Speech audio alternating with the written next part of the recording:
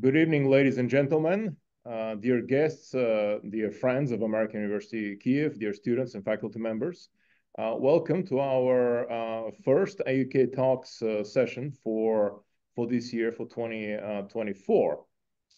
We are well into our second year of conducting those talks, those online seminars. As you know, by now they have become the primary or the main venue, preeminent venue for bringing together really the global leaders in the spheres of diplomacy, international politics, the military, international law, academia, think tanks. So tonight we're extremely privileged to have with us Ambassador Stephen Rapp, who is the former U.S. Ambassador at Large for Global Criminal Justice and a former international prosecutor at the tribunals for Rwanda and Sierra Leone. Ambassador Rapp will talk to us about the necessity of justice for Russia's crimes against Ukraine. I believe you have all seen Ambassador Rapp's bio. He's an extremely accomplished American lawyer who has worked at across really most of the countries, most of the regions in the world, and dozens of countries at the highest levels of international justice.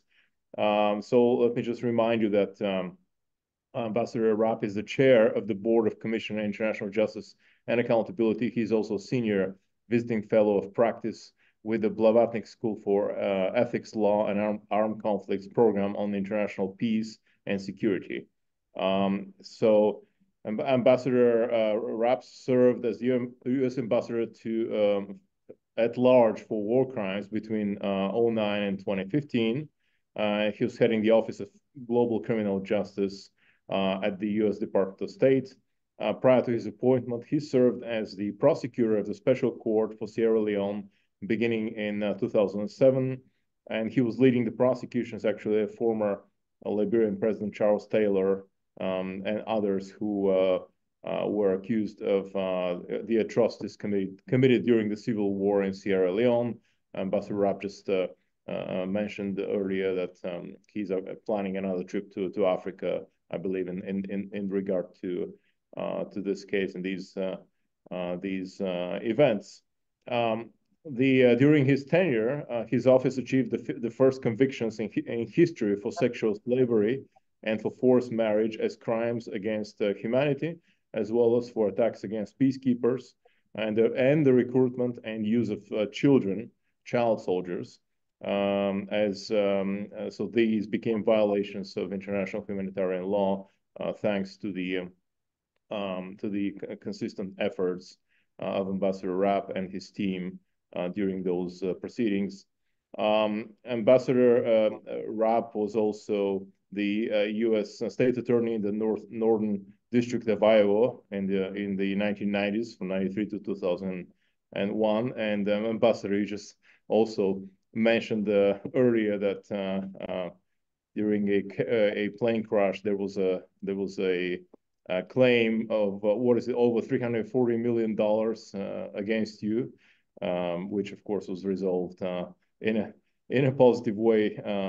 So Ambassador Rapp received his undergrad degree, his bachelor's degree from Harvard College, and then he attended Columbia and Drake Law Schools, and ultimately received his law degree, his JD, from Drake. So with this, I'd like to give the floor to Ambassador Rapp. Stephen, thank you for your time. Thank you for joining us. I know you had some adverse conditions earlier, and we're extremely happy that you've recovered fully, and then you're full of energy. Obviously, you're with us tonight, and you're ready to travel extensively internationally to many countries and spread the the idea, and but more importantly, the practice of global justice. So, talk to us about this current extremely complicated situation whereby Russia has committed and continues to commit heinous crimes against Ukrainians on a daily basis in the occupied territories that it still is able to hold. But as we know, there were initial verdicts and initial verdicts at The Hague related to the kidnapping of illegal removal and kidnapping of children from the occupied territories. But what is the status of this case for making Russia responsible for the crime of aggression, which is obviously where international politics and international law intersect? So, Stephen, Ambassador Rapp, you have the floor. Well, thank you very much, Mark. I'm glad to be with you for this AUK talk. I was physically at the university in October on one of my 4 visits to Ukraine since the full-scale invasion in February of 2022, and look forward to being back there in person in the near future. I should note also that I was twice to Ukraine after 2014, after the events in Euromaidan and the revolution of dignity there, and of course the illegal annexation of Crimea by Russia, and the invasion of the Donbass, and was then engaged as U.S. ambassador at large, together with our embassy in Kyiv, and in persuading the government at that time to give jurisdiction over Ukraine to the International Criminal Court for serious violations of international law that might occur in the future. And it's good that that was done, 2 declarations in 2014 or 2015, because that's what gives the ICC jurisdiction today. I also, it's interesting, my background as an international prosecutor prosecuting the Rwanda genocide and the massive atrocities committed in West Africa and Sierra Leone, including prosecuting a president of a neighboring country for the crimes that he was committing in Sierra Leone, successfully convicting him of 11 counts of war crimes and crimes against humanity. My colleague in that was Brenda Hollis, who I think is an earlier speaker of yours in the AUK Talks, and currently working with Karim Khan at the International Criminal Court in regard to the Ukraine case. Interesting you bring up the fact that I think the genocide deniers in the Rwandan case actually sued me for $350 million. And it's an example of how when you do fight for what's right and for what's true, there are those people who are peddling disinformation on the other side and trying to destroy the opportunities of justice, trying to make impunity the continued rule. And certainly it's the cause of my life to end impunity for horrendous crimes that victimize men, women, and children in Ukraine and elsewhere in the world. I mean, today in Ukraine, we have a war like we have not seen in Europe in almost 80 years, and strong evidence of large-scale commission of international crimes on the Russian side. And when we talk about international crimes, we're really talking about 4 different kinds of crimes that are crimes that can be prosecuted often under law anywhere in the world, because they're so serious that they're the kinds of crimes like piracy in the old days. The world can't live with these kinds of crimes. And so we have laws, treaties, tribunals established, the national courts often as well with jurisdiction. But those include war crimes, crimes against humanity. Clearly, both are being committed on a wide-scale basis in Ukraine. The crime of genocide, certainly there's conduct that falls within the defined acts of genocide under the Genocide Convention of 1948, a convention that had its origins with Raphael Lemkin when he was at the University of Lviv in Western Ukraine. And on the other hand, there is the high bar of proving genocidal intent to destroy people physically or biologically. I'll talk about that in a little bit. But there's also then a 4th international crime, aggression, and many see that, and certainly the prosecutors at Nuremberg saw that as the overarching crime because it contains within it the accumulated evil of the whole. All of these crimes are being committed on the Russian side with an absolute expectation of impunity. Since World War II, there's of course been accountability for mass crimes committed by the Nazis at Nuremberg and elsewhere. And since the end of the Cold War, there's been accountability for atrocities from Rwanda to Sierra Leone to Cambodia, and for several African countries. but never has there been any accountability for the crimes of Stalin or those committed by the NKVD or the KGB or the FSB or the GRU. So instead, we've had impunity. The expectation that a leader and those who act on his behalf can get away with anything. We saw it in the total destruction of Grozny in Chechnya within the Russian Federation. We see it in Syria, where Russia advised the Syrians actively in their perpetration of atrocities and then directly intervened in the war there in 2015. I've spent a lot of time on Ukraine, but also on Syria. Syria remains, because of the number of deaths and their brutality, the worst atrocity crime scene of the 21st century. And 90% of the crimes committed on the regime side with Russian support and often with participation. The Russians helped the Assads develop their machinery of disappearance, detention, torture, and murder. With almost 200,000 people disappeared off the street and sent into overcrowded torture chambers, where tens of thousands, as shown in the Caesar photos and in other evidence, did not survive.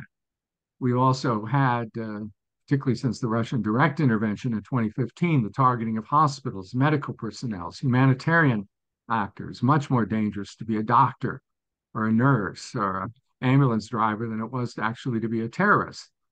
And then we've had the violation of the oldest norm in international law, which Russia flew in support of, the dropping of chemical weapons. A weapon used in order to kill people that were hiding in shelters, because those chemical weapons were heavier than air and could reach those people that were otherwise surviving the blast. In Ukraine, of course, we've got similar crimes on a massive scale, on an ongoing basis. We even hear today in Avdiivka of potential killings of civilians and prisoners. It's absolutely necessary, as we all know, to defeat Putin and his forces, and for Ukraine to win this war. But it is also absolutely necessary there be accountability for the crimes. Otherwise, Putin and others will do it again, even if there was some kind of a ceasefire or peace in Ukraine. They would happen again when the conflict restarts, and they would also happen elsewhere. Now, the fortunate thing, if there's anything fortunate about this horrendous conflict, is unlike the situation in Syria, we do have a range of judicial systems available. We have the International Criminal Court, which has jurisdiction over war crimes, crimes against humanity, and genocide committed in Ukraine since 2014. Of course, the ICC is limited in what it can do.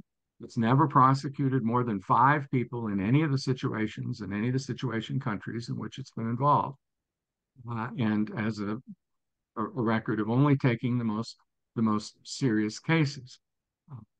But it does have the ability to prosecute chiefs of state and prosecute foreign ministers and prime ministers, where national systems can't do them. Of course, we have the Ukrainian Prosecutor General's office and the whole system of law enforcement within Ukraine, investigations built by the SBU and by the national police, with the active support from international teams.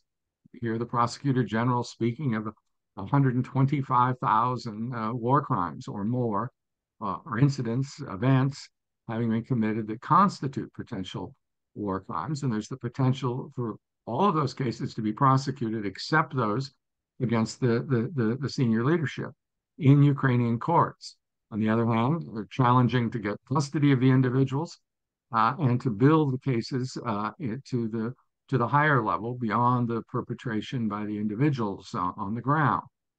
Then we have third countries that are engaged and that can potentially prosecute as well.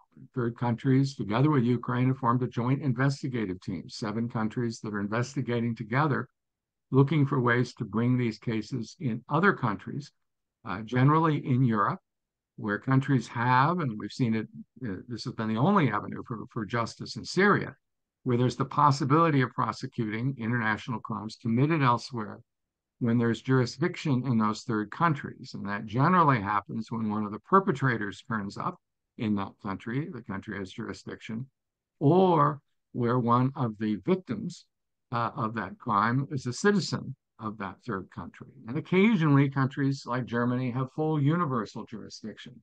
So if it's a crime that's in the interest of that third country, say for instance, there are people that were injured in attacks by the Russians in Venezia and elsewhere that are now in medical treatment in Germany.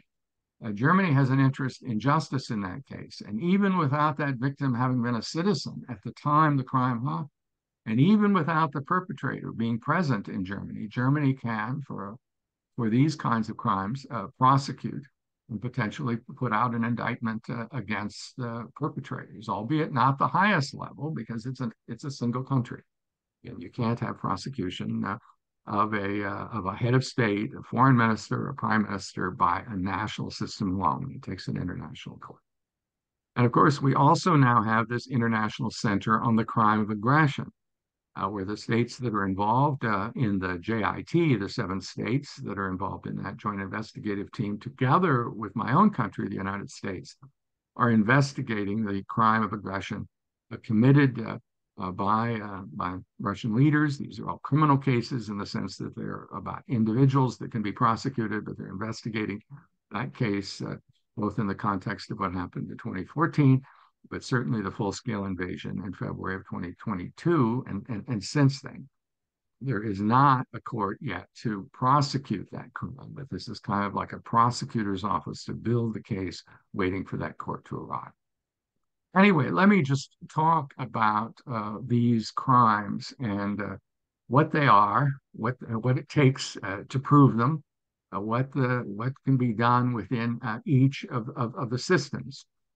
Of course, we start with war crimes, which generally involve, intentional attacks or violent or oppressive actions against innocent civilians that aren't involved in the conflict, or involve going after prisoners or others that may have been involved in the conflict but are now out of the conflict or are being detained or obviously not a danger to anybody during that time period, but then are treated brutally or inhumanely, or in some other way abusively. And of course, we've got a whole body of law that's been established since 1864 on the laws of armed conflict. These cases are sometimes difficult to make, and I often say they sort of come in kind of 2 flavors.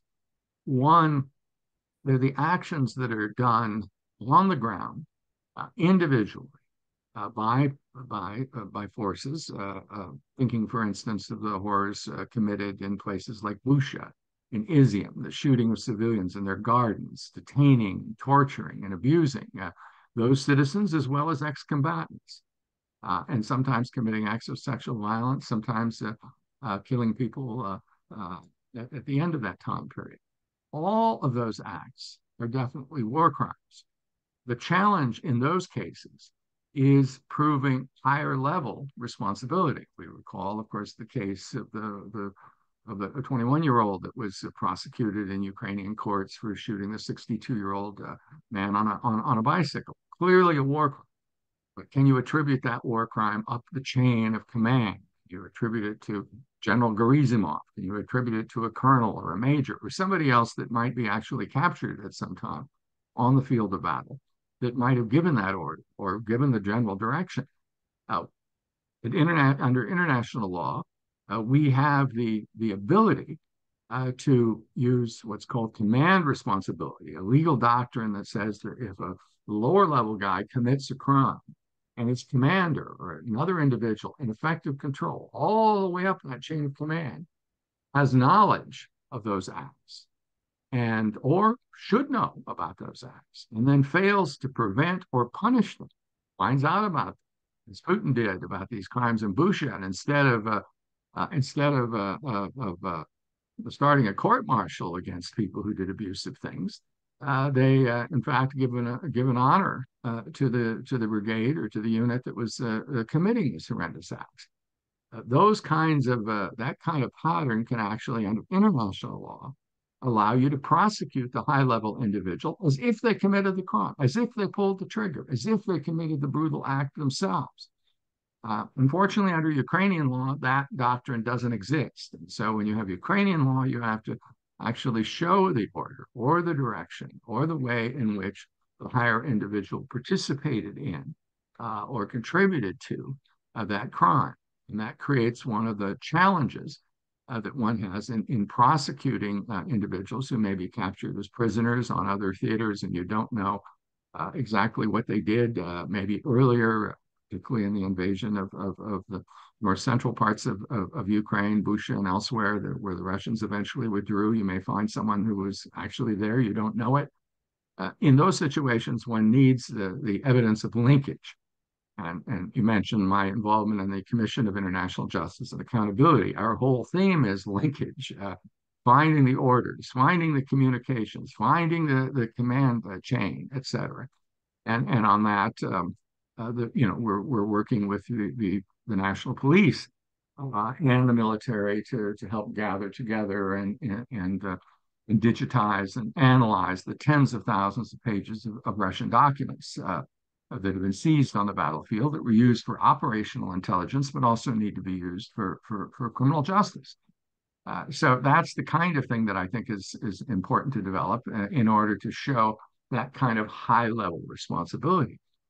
Then there are other kinds of crimes that we see and that have caused enormous suffering in Ukraine, and those are the crimes that occur from bombardment, from bombs dropped by airplanes, from missiles and drones, or even from artillery.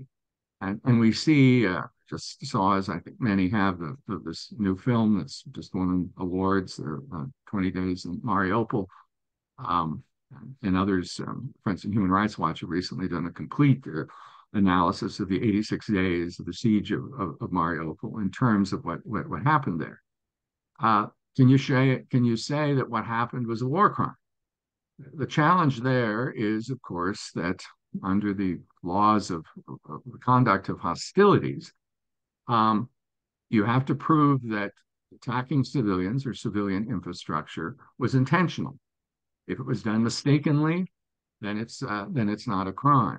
If, on the other hand, there was a military target somewhere there and a civilian object was hit, unless you got the analysis of how they targeted, unless you've got information from the command of the perpetrators, it's very hard to show whether they were aiming at a military target, aiming at a civilian target. Moreover, international laws has these principles. One, which is helpful, that an indiscriminate attack is a crime. And I think that's certainly what we saw in Mariupol. It didn't make any difference whether it was civilian or military. They were hitting everything. And they didn't care. Indeed, they may have wanted that the civilians suffer. And that was their intention. Proving that intention, however, is difficult when obviously the city is being defended. And so if they do it indiscriminately, you can do an analysis and show it didn't make any difference where the military targets were. They were hitting buildings, they were hitting hospitals, they were hitting this, everywhere, trying to basically do what Putin did in Grozny.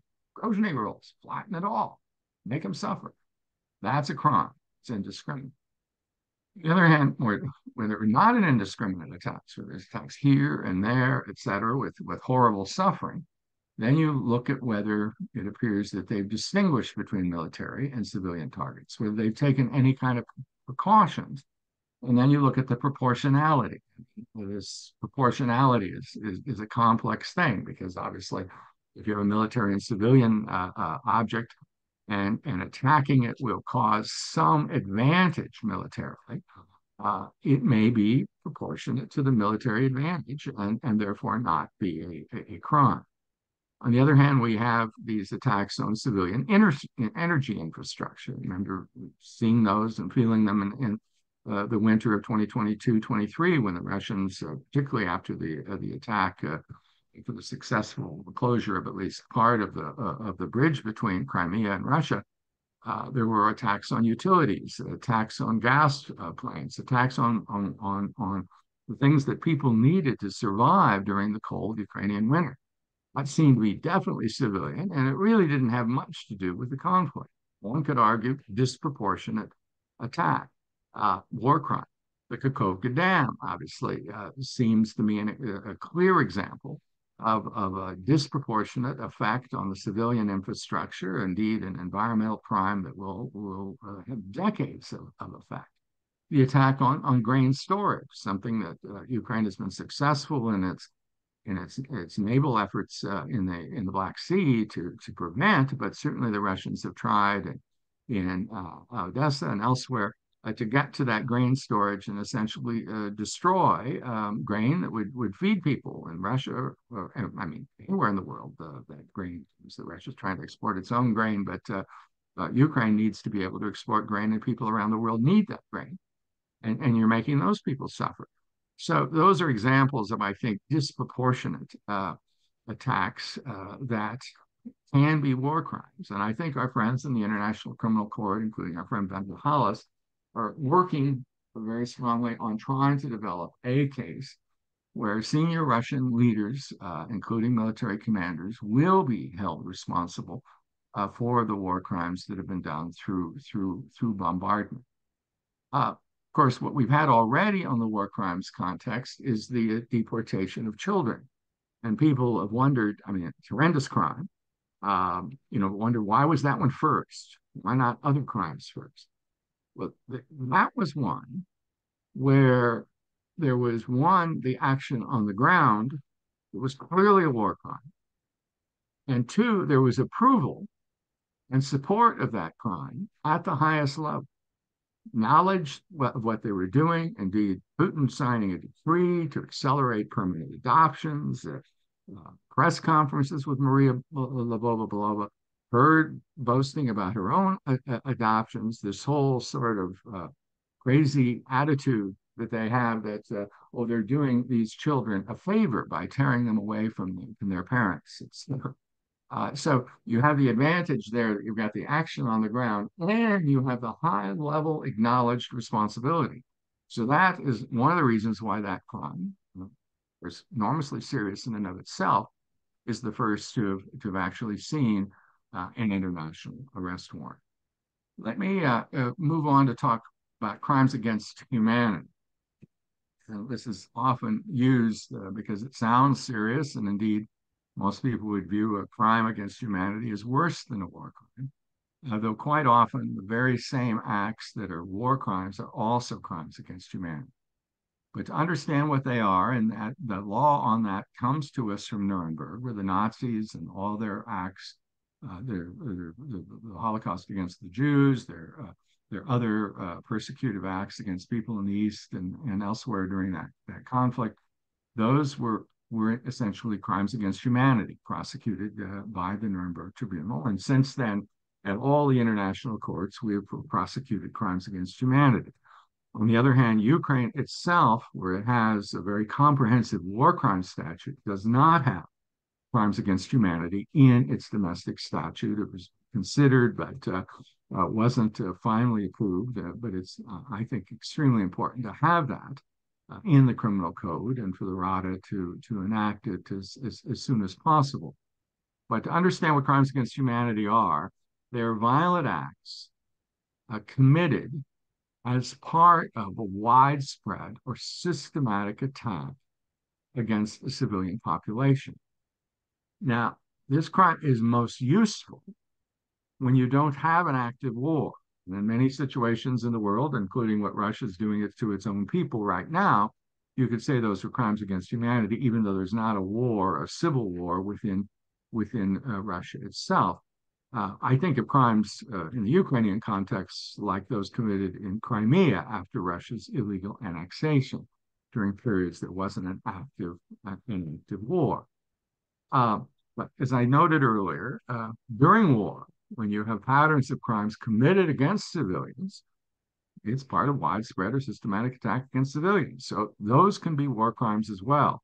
When I prosecuted President Charles Taylor at the Special Court for Sierra Leone, We prosecuted him for murder as a war crime, murder as a crime against humanity, rape and sexual slavery as a war crime and as a crime against humanity, mutilation, chopping off of hands and arms as a war crime, crimes against humanity. I mean, we wanted to make sure that we had him for everything he had done, and we were successful.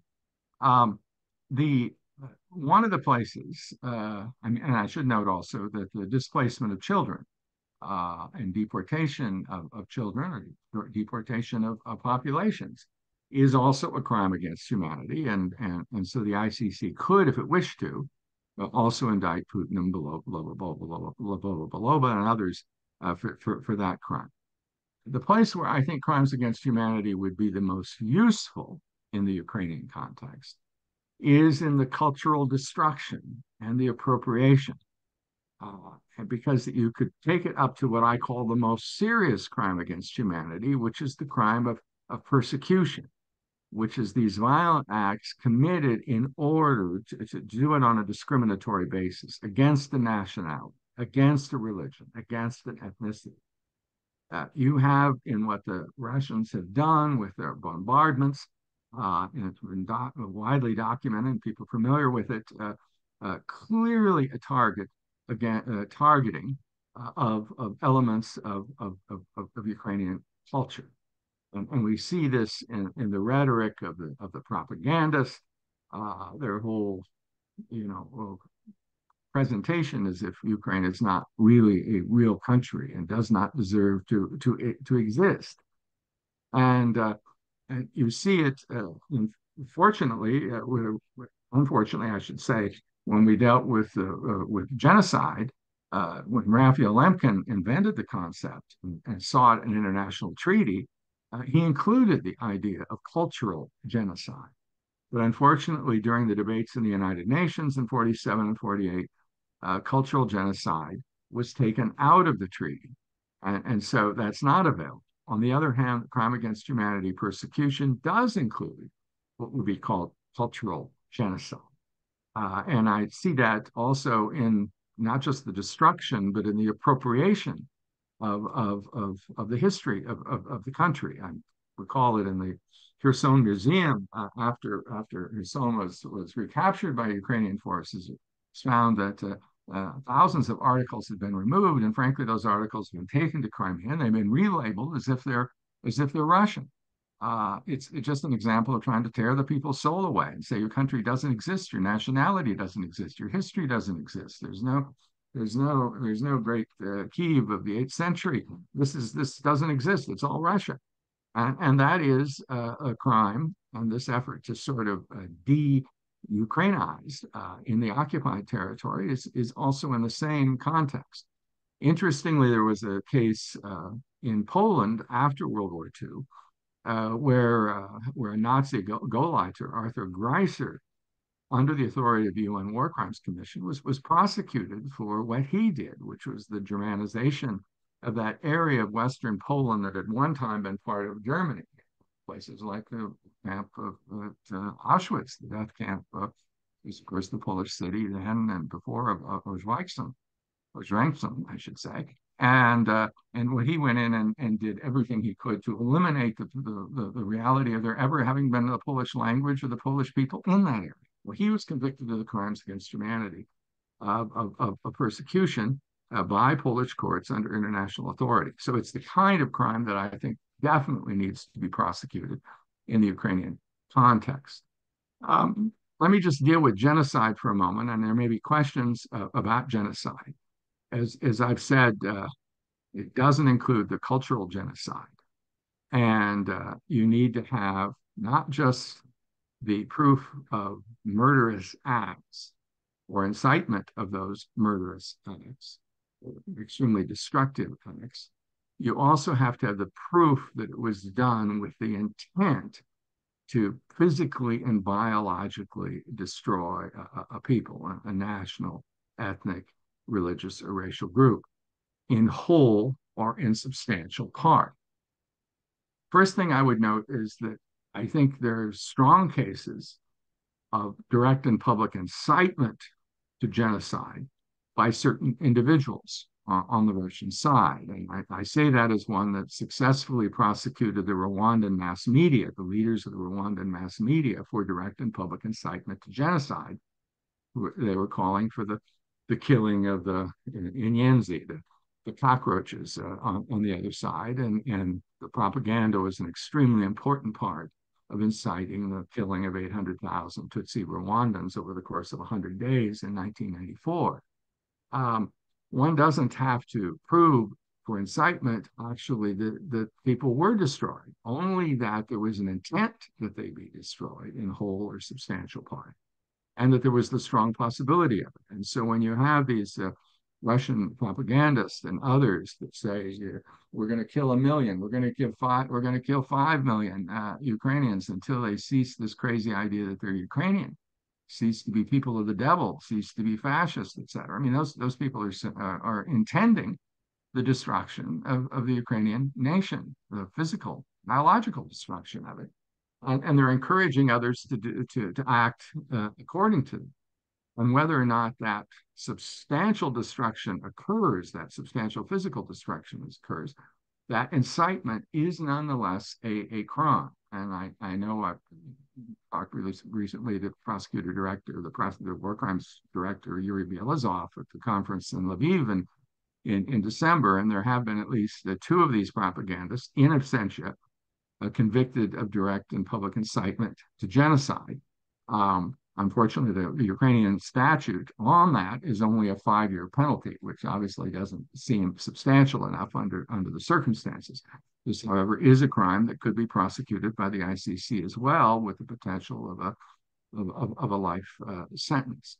I would also note, we talk about genocide, that there is an aspect of the Genocide Convention that gives me hope that it could be used in the context of Ukraine in regard to what's happening with the children, because the provision in the Genocide Convention that adds to the acts the movement of children, the forcible movement of children from one group to the other, was added back in the debates in the Genocide Convention in 1948. Actually, it was at the behest of the Greek delegation. Greece had gone through a civil war in which they had defeated essentially the Stalinist side, which had then withdrawn into to Bulgaria, and they had taken children with them. And under those circumstances, the Greeks said, we need to have that as a genocidal act. Understand, moving children from one group to another doesn't kill the child necessarily. It may, obviously weakens every aspect of the child's emotional and physical support, but it doesn't need to. But they grow up differently, and they grow up in a different language, in a different nation, etc. That is not, there's no physical or biological destruction of human life in that situation. On the other hand, they've added them to the Genocide Convention. And that, I think, gives us an opening to say that in this situation, they're looking at more than physical and biological destruction. We're looking at the destruction of that nationality through other means. And so I think that does give an opening to prosecute the forcible displacement of these children as genocide. Anyway, that would be something that could be done in Ukraine. It could be something that could be done as well at the International Criminal Court. Finally, I want to deal with the crime of aggression.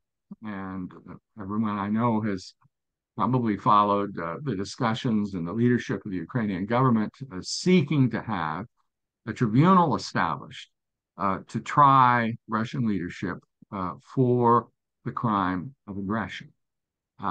It's not possible at the International Criminal Court. The International Criminal Court does have aggression on the books, but it only entered the books in 2017, and it only applies if Russia had ratified the ICC and the amendment, and it has not. And so there is no jurisdiction in the ICC. There is jurisdiction in Ukrainian courts to prosecute this crime as defined under Ukrainian law. It's the same as Russian law, the law that was established after Nuremberg. But you can't, as I said before, a nation can't prosecute the leaders of another nation. And so you can't prosecute the people that really made it happen. specifically Vladimir Putin for the crime of aggression. There is a way to do it. And that way goes back to my own experience at the Sierra Leone court, where Sierra Leone entered into an agreement with the United Nations to establish an internationalized court by treaty. And because it was an international court by treaty, essentially Sierra Leone gave its jurisdiction over every crime, every one of these crimes committed in its territory to that international crime, at least to the extent of the major perpetrators. And based upon that, we were able to prosecute Charles Taylor from Liberia, who had never agreed to the court, who had never actually entered, never physically set foot in Sierra Leone, but he had sent in his forces to commit these horrendous acts that I've described earlier, the murder, the rape, the mutilation, etc. And so we were able to convict him even without Liberia having agreed to that court. Well, that's what Ukraine has been attempting to do in seeking potentially to have a resolution of the UN General Assembly that would make an agreement with then the government of Ukraine to establish an international court.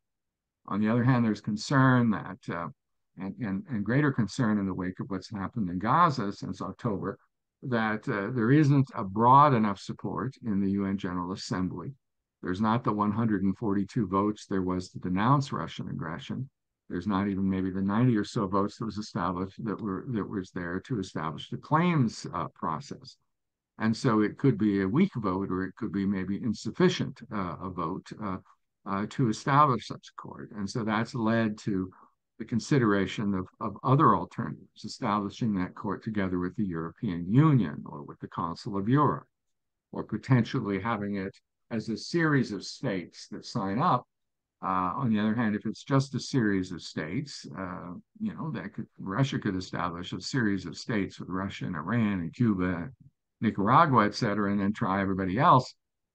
It's not enough just to have a handful. It needs to be a broad group of states from all over the world. But in any case, it is, I think, essential that this court be established and these cases be developed. And people ask why. Well, can't we prosecute Putin as we have already for the war crimes and crimes against humanity? Can't we prosecute Gerasimov for the war crimes? Can't we prosecute these other people for the war crimes? Why do we need something for aggression? My sense of that is that we look at what was really the overarching crime here. And all of us who know and love Ukraine, take ourselves back to the full-scale invasion now just 2 years ago, when people are going about their work, going to school, living their lives, trying to build their families and businesses and everything else, and then suddenly there's death from the skies. You see it in the films from Mariupol. I'm saying, what have we done to deserve this? Nothing was done by the people of Ukraine. Nothing was done by the government of Ukraine that justified the invasion of the country. And every act was done by the Russians. Every shell, and I'm not counting just the shells that fell on schools, the shells that fell on a police station or a military base, all of those shells were illegal. And those people that have died and suffered, including the combatants that have died at Virka and elsewhere, young men who've gone to war, who should be at work, supporting their families, etc. Those people are victims of Russian aggression, even though they're not victims of Russian war crimes. I mean, it's legal to shoot another soldier across the battlefield. It's not a war crime, but it is the crime of aggression. And so I think that it's essential that we establish a tribunal. And I know that the Ukrainian government and their special ambassador, Anton Kivnevich, are continuing discussions, and I certainly do everything that I can to help get this court established and get it established this year. Because if we don't, the impunity for the aggression, this bold aggression, something we haven't seen in Europe since 1939, this kind of crime, will happen again, as we've seen from Putin and from the way in which he thinks he can get away with anything. Impunity breeds impunity. And if we don't lay down the law, if we don't establish a court and prosecute those truly responsible for it, it'll happen again in Ukraine and elsewhere, and no one will be safe anywhere in the world. Thank you very much. I've gone on for 45 minutes, but those are my preliminary remarks, and glad to answer your questions in the rest of the time that we have. Thank you. Well, Ambassador, thank you so much. We could have listened to you for hours. I mean, this is really not only a very intriguing expose and a discussion, but also it's an extremely relevant question, because this is really novel, as you pointed out. I mean, people have been dealing with the crimes of genocide for decades now, almost 80 years, is it not? But the crime of aggression has always been such a hard nut to tackle, because you have to prove it at so many different levels. You have to prove the involvement of the state at the highest level, and as you mentioned, shooting a soldier across the field is not a war crime, but it's a crime of aggression if you initiated this aggression without any legal justification. Which leads me to the question. I'm gonna kind of use my prerogatives as the moderator to ask you a couple of questions. Some of them may be a bit challenging. I'm going to play the devil's advocate, if you don't mind, and then I'll open in the last 30 minutes the floor for discussion. We already have several really interesting questions. As we spoke earlier during our initial conversation, I personally am not a lawyer. I have a degree from the Fletcher School. And that's where I kind of started studying the intersection of law and international politics. And also at the NATO level, I pioneered the study of the lawfare, the legal warfare, quasi-legal warfare that's extensively used by Russia. So what I want to ask you is, now, we all hope that those heinous crimes will be punished one day. Of course, this is what the entire civilized humanity wants, and most of all, of course, the Ukrainians who've been suffering, through this nightmare day in, day out. However, knowing how good, in a negative sense, but still how serious the Russians are in exploiting international law, abusing international law, really, bending and twisting it. I mean, this is the nature of their lawfare. I mean, everybody there, even Putin, when he makes statements, even when he talks about the history, even though we know it's propaganda, it's falsehood, these are lies, but they all claim a quasi-legality of their actions. You would never see a Russian leader who would go out and say, well, we did this because might equals right. No, they always say we have the right to do it. Ukraine didn't exist. Lenin gave them this territory, the other territory. So they would go back centuries and bring all possible evidence, which of course is irrelevant, but still they act and talk as if they are on the right side of the law. You would never hear them say, well, we knew we were wrong, we just did it. No, it's always they are the victim, the way they portray themselves. Also, when it comes to aggression, okay, let's take Crimea. We push on them and say, you've occupied Crimea, it's illegal. The annexation, they say, well, I mean, we just helped the people express their legitimate vote. There was a referendum. So what I'm striking at is that we're going to hit a very serious, very coordinated defense on their end, trying to bend our own international law and try to prove to the world, and of course to their population, that, well, I mean, the law is actually, there are two sides arguing. There isn't really this universality. Look at what the West was doing in Kosovo. Look at what the West did in Iraq, what the West America did in Libya or NATO. This legal whataboutism. Are we sufficiently prepared to handle all of these counterclaims? Because there will be many, many of those.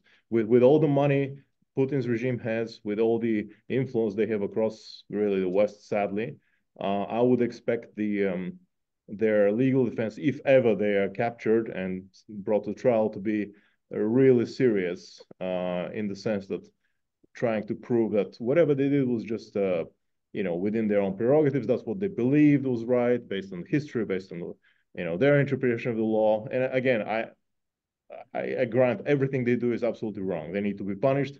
Are we sufficiently prepared to actually handle some of those egregious claims that they're making to defend themselves? Well, this is why we need a court, and Okay. in a court with judges from all over the world. I mean, I sat in a people's tribunal a year ago this week in The Hague, where we had a judge from India and a judge from South Africa and myself from the United States, and we unanimously agreed there was sufficient evidence to prosecute Putin for the crime of aggression, and we dealt with the potential defenses that he would have, and frankly, the sort of arguments that they present are not strong ones. I mean, there's no question that I mean, Russia, under an international agreement signed after Ukraine gave up nuclear weapons, explicitly guaranteed the borders, the 1991 borders of Ukraine, and there is no justification for invading. I mean, that issue's come up in a way in the International Court of Justice case.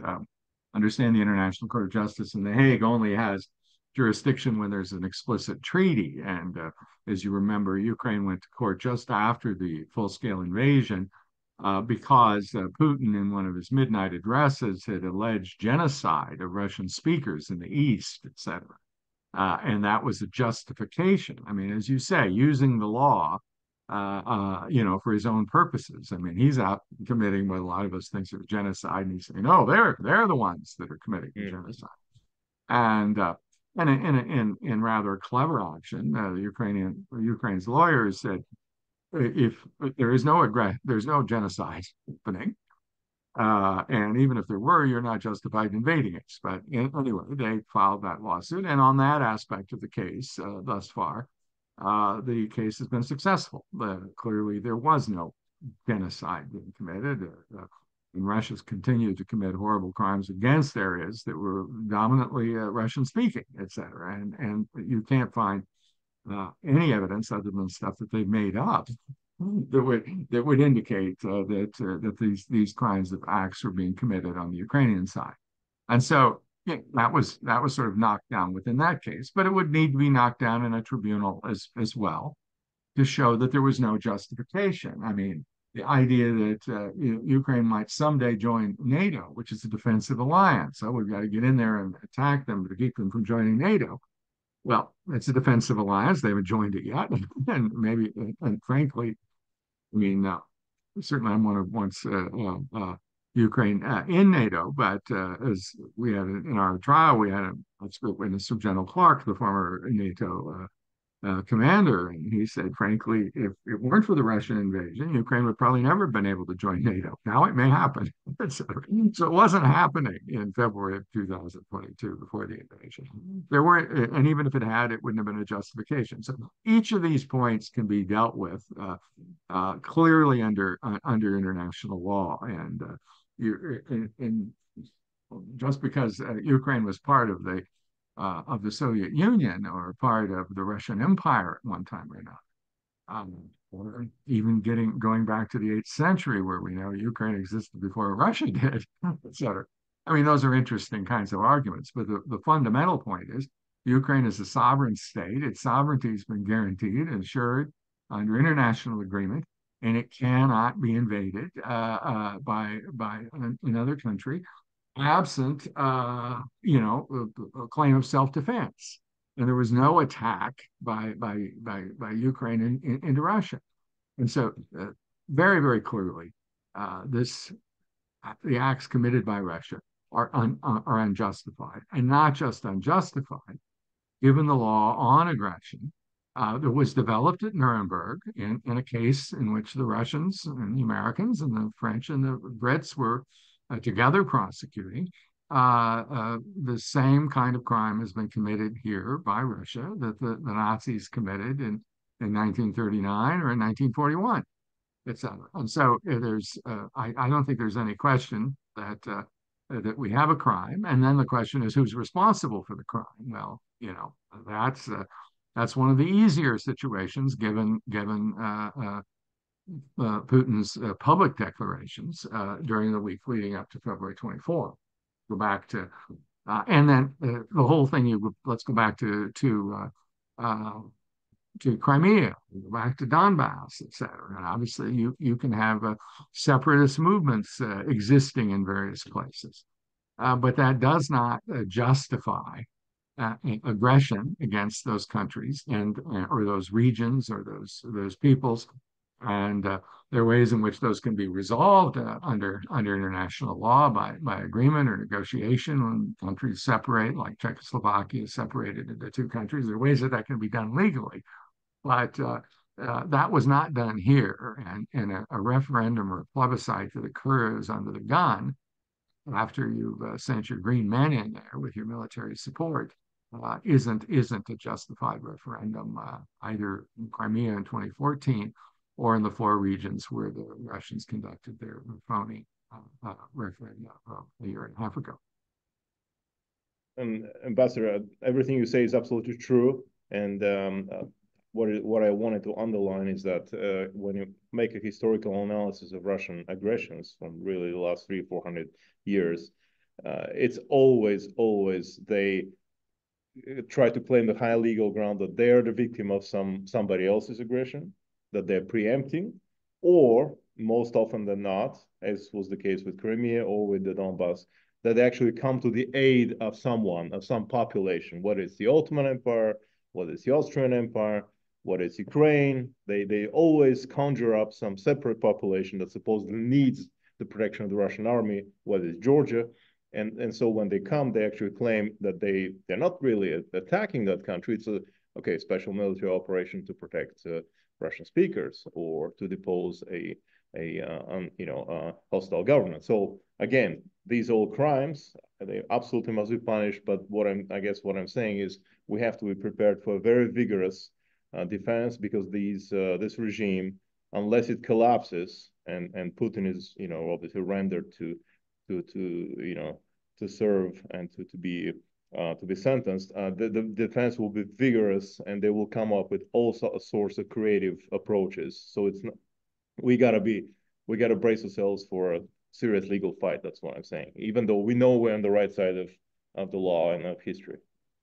I mean, and you'll hear the whataboutism, I mean, and exactly. I always had to deal with that when I was prosecuting in any one of these situations. Why are you prosecuting this guy? There's another dictator. It's almost as bad. Why aren't you prosecuting him? Well, that's like you murder somebody and you say, you can't prosecute me unless you prosecute all the murderers. It doesn't work. Those aren't defenses, obviously. And to a large extent, at the international level, not every situation. I mentioned Syria earlier. Is there a court with jurisdiction? In some cases, you've got a court with jurisdiction. And obviously, we'd like it to be more universal and more complete and absent double standards. But the fact that the system of international law or international courts aren't comprehensive is no reason for not prosecuting those crimes that you can prosecute, as long as you do it fairly, as long as you do it based upon the facts and the law. And in that, it's important. It's one of the reasons why the international law wants to, when you're prosecuting leaders, wants to have an international court. So it's not just somebody, hating the guy on the other side, whoever's at fault. You're always going to hate the guy on the other side. You need to have a court with judges from all over the world who can judge it without any kind of bias whatsoever. Ambassador, have you seen a couple of days ago the news came out that the Russians have actually opened the legal case, or have put the Estonian president actually on the most wanted list. Yes, yeah. right. So this is their lawfare par excellence. If you target us, we're gonna start targeting your politicians. You have your own Western law. We're gonna have our own legal zone of exclusivity, as you mentioned, Russia, Iran, Venezuela, whoever. But in the end, it's bogus and rotten to the core. It's as rotten as the way that they lock up people for putting flowers out for Navalny. They're not they make it up as they go along. We're talking here about legal principles that have existed, that the Russians, in fact, when they were working with other countries, helped establish at places like Nuremberg. I mean, I wonder. I mean, the Russians, of course, have been prosecuting people at Rostov-on-Don. I understand. After they torture them, they're putting the defenders of the Azovstal Yeah. on trial for what crime? For being under a bomb? No, for defending your country, these are crimes, etc. I mean, they're making it up. And what crime is the Prime Minister of Estonia committing? That under international law, Estonia obviously is a country that could obviously suffer greatly from what Russia has done with Ukraine, because they obviously have populations. Not that those populations want to be under Russia, but that were put there by Stalin when Estonians were sent to Siberia. There'll always be these arguments that, oh, we've got some Russian speakers, or we've got some Russian nationality people, et cetera, and therefore we're justified in invading. Yeah. That and they're not justified. And it isn't a justification that there's people of your nationality in another country, and therefore you're entitled to go invade that country. That's never a justification, not even if they're being mistreated. Yes, absolutely. You're absolutely right. Unfortunately, yeah, for as long as the regime continues to exist, we can expect this type of bold behavior, bold talk, aggressive talking and action. So let's say I'm going to move on to the questions. We have about 20, 25 minutes. There are really a couple of half a dozen good questions. One of them deals with the hypothetical. Let's say, Russia's regime collapses tomorrow, I don't know, in a month, a year's time. Putin is rendered to face justice in The Hague. What is the most that he can expect? Ultimately, okay, the court will like hopefully sentence him, based on the principles that you just delineated. And what, he's going to sit in a comfortable cell with a TV like Milosevic, and then in a couple of dozen years or so he'll just pass away. So that's, I mean, I guess the question is, what would happen to him or any other regime member who is apprehended? I mean, under the Western legal system. Well, under the certainly under international courts being essentially established by through the UN and under international law don't use the death penalty. That's illegal. And so the longest sentences and the sentences that I generally obtained when I was prosecuting the Rwanda genocide were life sentences.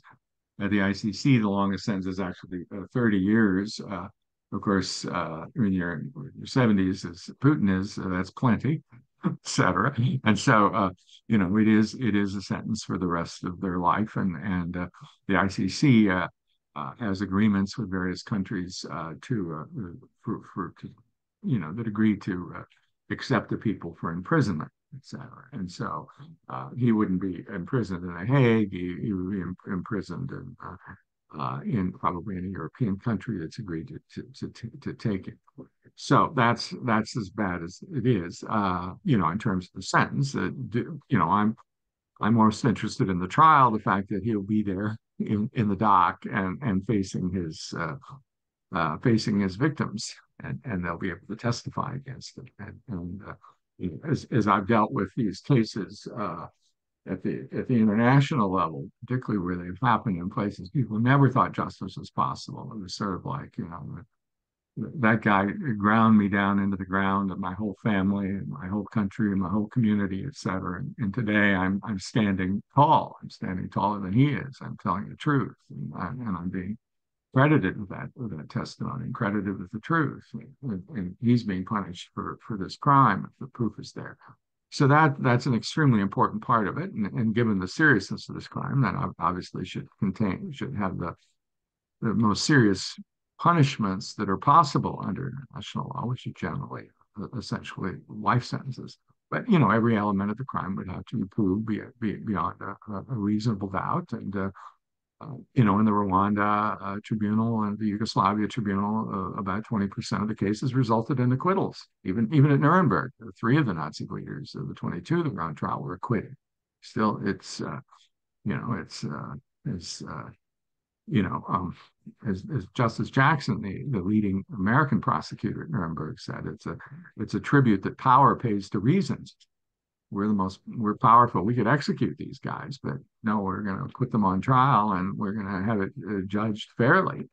And that will contribute more to future peace and to prevention than any act of vengeance. Well, of course, we don't want these criminals, these mass murderers, to become martyrs. So you're absolutely right. Just killing them just because it's not enough. And unfortunately, with the death and suffering, the hundreds of thousands and millions of people that Putin and his regime have caused to die, there's no way we can kill him, execute him a million times over. So it's much more important to actually pass judgment on the criminality of the actions of his regime and of his regime in general, if possible. Now, this leads me to another question by one of our guests, and it is: do you see a realistic enforcement mechanism for Russians for their war crimes, given that Russia possesses nukes? I guess the question is the interaction of grand politics and nuclear politics, and then international law. Obviously, how would you sentence the leader of a country that's one of the 5 recognized nuclear powers? Yeah, well, first of all, I mean, it is difficult to obtain the arrest of people who are leaders of powerful countries. There's no question about that.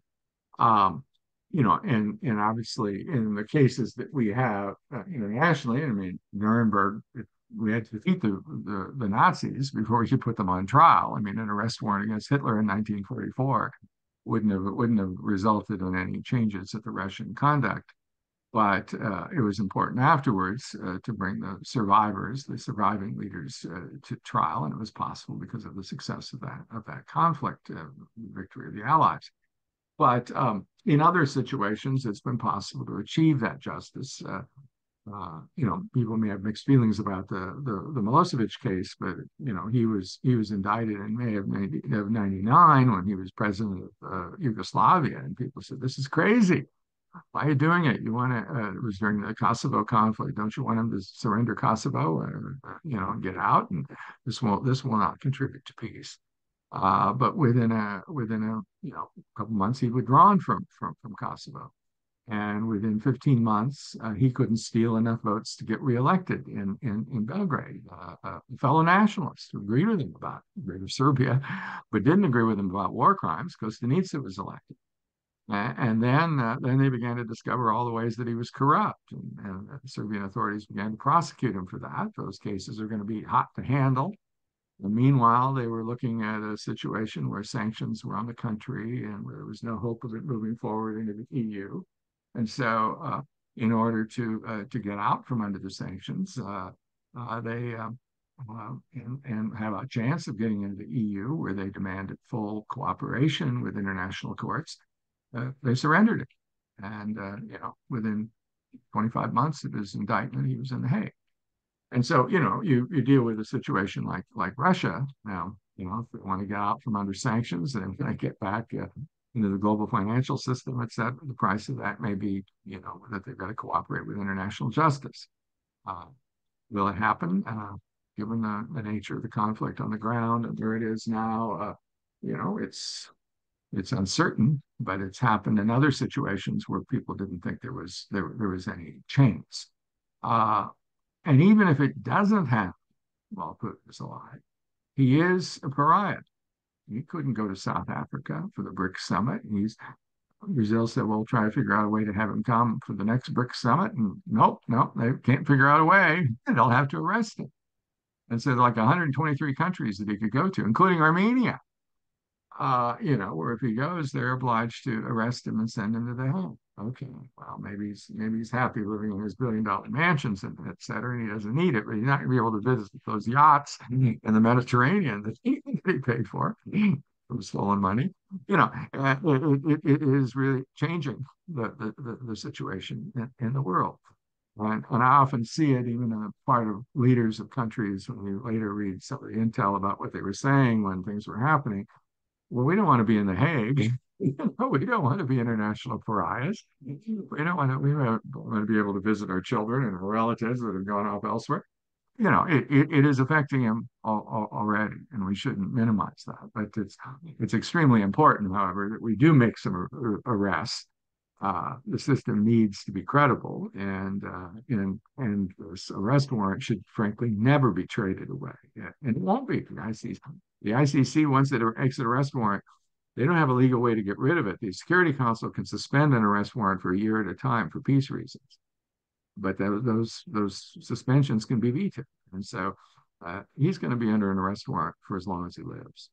Hopefully, it will be an arrest warrant that's executed by an arrest and by a trial and by a conviction.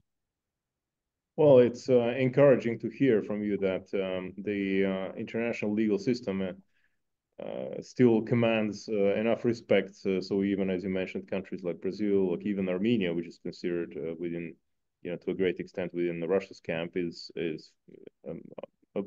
obligated under their legal commitments to actually arrest Putin. So that's indeed a testament to the power of international law, and we must uphold it, of course, through upholding the peremptory norms of international law, and not allow Russia to make the system too fluid, whereby everything is up for grabs, everything is up for debate, and there is no stable rules within this global. There are no stable norms. We need to keep upholding them, as you mentioned correctly. How about okay? We've been talking about Putin, the political leadership. How about his military chain of command, Gerasimov, Shoigu? I mean, obviously, you mentioned Nuremberg several times, and several of the planners of the Nazi aggression, the chief of staff, Keitel, and others were actually, sitting there, and then they were sentenced, and some of them were executed. So, what do we have for them in case we're able to get a hold of them, of course? And certainly, the commanders of the military force can be among the group that are prosecuted for the crime of aggression. At the international level, we generally view the crime of aggression as a leadership crime. We don't prosecute the corporal for crossing the border. He didn't even know where the border was, et cetera. But with the person that made it happen, and that certainly includes people like Defense Minister Shoigu or the Chief of Staff Gerasimov, and others. They can be prosecuted, and they can be and frankly, they could potentially even be prosecuted in Ukrainian courts if one could get custody of them. That may be challenging, but the possibilities are real sometime in the future that they might be traveling, or they might turn up someplace, etc. They might go to a meeting of potential allies in the third world and suddenly find themselves under an arrest warrant. So it's important to do that. I would note, one of the challenges in Ukrainian justice at the moment is that, even as we speak of 125,000 war crimes that have been committed, there really needs to be, a development of a strategy in terms of the senior leaders and others that should be targeted and focused on. To a large extent, the way in which the system works is quite different than, say, it works at the international tribunals. And an international tribunal, like, say, the Yugoslavia one, we would deal with the crimes happening in Bosnia and in Croatia and in Serbia and in Kosovo, et cetera. We would deal with the prisons where people were tortured or sexually violated. We deal with the destruction of the cultural heritage of Dubrovnik. We would have a variety of different major crimes. And then we would be sort of seeking out who were the people that really made this happen. And so we would develop an array of the structure and come up with the key leaders. Unfortunately, this is not something that's easy to do within the Ukrainian justice system because it's divided, different prosecutors in different regions. You also have the prosecutor and the police in separate departments. So the police develop the investigations into the prosecutor sends it back and says he needs a little more. Whereas at the international level, everything is all together and we can deal with it in a coordinated way. and I know efforts are being made to try to develop cases in a more coordinated way. But I think it's important for Ukraine to look at prosecuting the leaders of various military units, et cetera, in various places that have committed, on which there's strong cases, and then to really develop the evidence, the linkage between those people and the crimes on the ground. And then when there are prisoners taken, that there be a clear evaluation, for instance, before you exchange somebody. And I understand the strong motivation to exchange people, particularly when Ukrainian prisoners of war are being so horribly mistreated. But sometimes you get a high-level individual, they may give you 50 prisoners for one guy, etc. Well, maybe that's an okay trade, but there's certainly cases where it's important to actually have a trial of a person that's in custody and not in absentia, in order to show that there really are consequences, and in order to have the victims testify, and in order to see justice done. That's difficult, and we also know that in many conflicts that we've had in the past, when I was prosecuting Rwanda, or when the Allies were prosecuting at Nuremberg, the war was over, and so it's hard to do this when the war is ongoing. But as it goes on, it's important, if you can, to have these kind of prosecutions, so the evidence is seen and people see it, and there's an opportunity to confront the perpetrators, and to sentence them and send them to prison before even the conflict ends. In that regard, since we've covered the political leadership and then the military leadership, and you pointed out correctly, it's one of the great lessons from today's session is that the crime of aggression is a crime of leadership. Obviously, when not looking at the lower levels, we're looking at the higher levels. But there is a great question that just popped up in the chat. How about the Russian propagandists? I mean, they're technically not in the chain of command, neither the military nor the political one, but day in and day out, especially those three names, they're the most popular, the most famous ones that kind of like personify the Russian, what was Goebbels for the Nazi system, those three names for the Russian system. Goebbels, of course, committed suicide together with Hitler. But those three people, if they're those three propagandists, if they're ever apprehended, what of them? I mean, they've been pumping out this vitriolic hatred for Ukraine, for the West, which has really impacted, in my opinion, the behavior of Russian soldiers. I mean, from day one, the committing of terrible, heinous crimes, rape, killing, murders, etc. Normally, these things happen after many months and years of heavy fighting, when the soldiers are really, some of them out of their mind, extremely, obviously aggressive and happy, but not from the very first day of an occupation. That means that they had been bombarded, prepared, primed up for these crimes by someone. And I don't think it wasn't necessarily a written order from Putin. It was more, obviously, the atmosphere within Russia. So it's Russia's war, and these propagandists have a lot to be blamed for. So what of them? What do we do with them?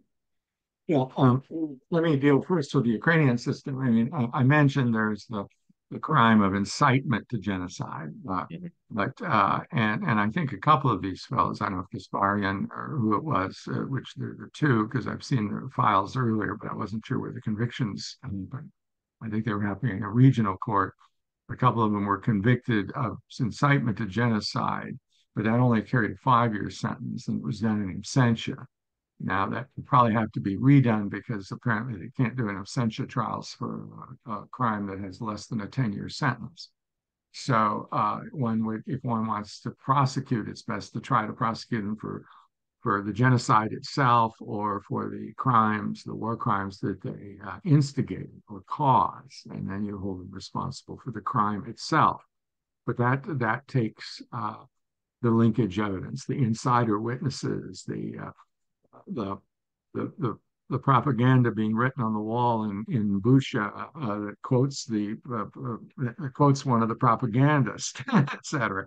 I mean, you need that sort of evidence to tie them together, and that's what we've had to do in other courts, like in the case of the Rwanda media.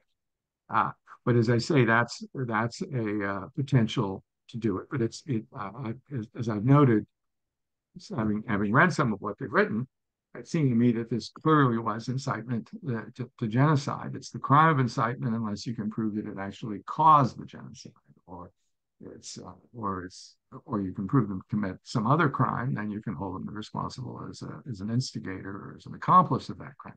So anyway, that's again the kind of thing you need linkage evidence for. The ICC, of course, could prosecute these individuals even for incitement to genocide, and it'd be a case to look at, and there would be the issue of